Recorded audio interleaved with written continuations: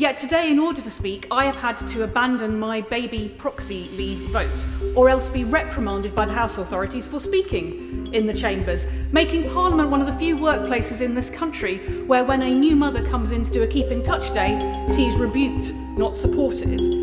I know some in this place aren't fans of mothers in Parliament, but I'm sure Leader of the House is not among them, so will he be